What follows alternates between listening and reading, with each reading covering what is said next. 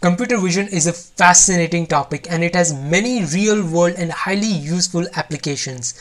Applications like self-driving car, face recognition, object recognition, or motion or movement detection, etc. And the foundation of computer vision are convolutional neural networks. And with this video, I'm starting an entire playlist on convolutional neural network where I will be teaching all the mathematical details behind it, and afterwards we will practically implement the entire model and make an application by ourselves using Python and TensorFlow. And previously I created an entire playlist on neural network, so if you haven't checked that out already, or if you want to know about it, then you can follow link by clicking on the upper I button or down in the description box.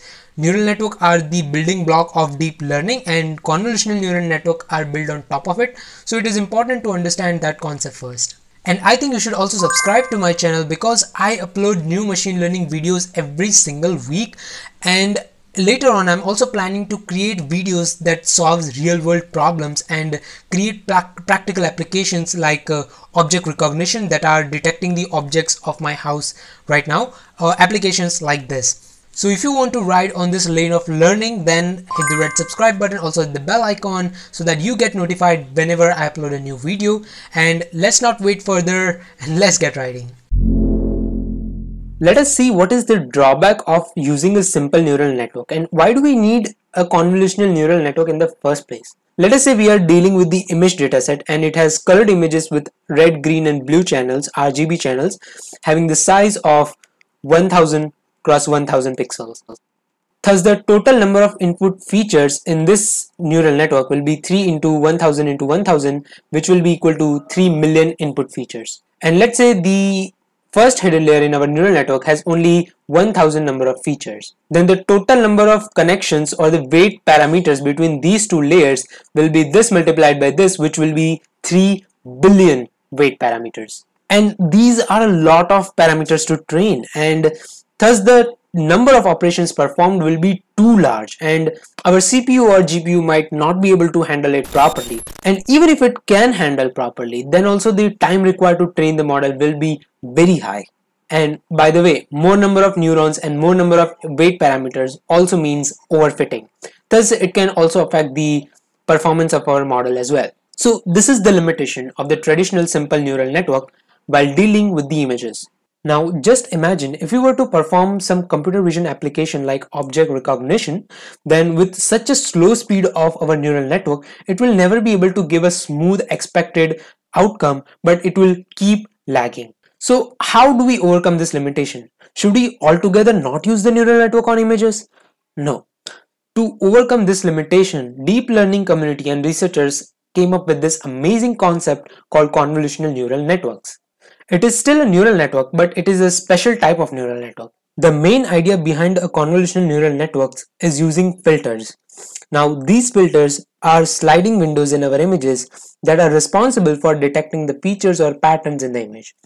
Now image has this property that it has edges, it has shape, it has color, and with the combination of all these, it has features. These filters of the CNN will be responsible for detecting these features associated with the image. For example, this is a beautiful picture of mine, and when I pass a vertical edge detection filter on this image, it generates me this image.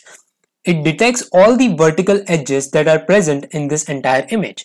And similarly, if I slide over a horizontal edge detector filter of convolutional neural network, then it will detect me all the horizontal edges. Now these two images are generated by using a filter of only size 3 cross 3 pixel. So the total number of parameters in this are only 9. Thus we are greatly reducing the number of parameters to train. Now in a single layer of a convolutional neural network, we will be using a lot of such filters.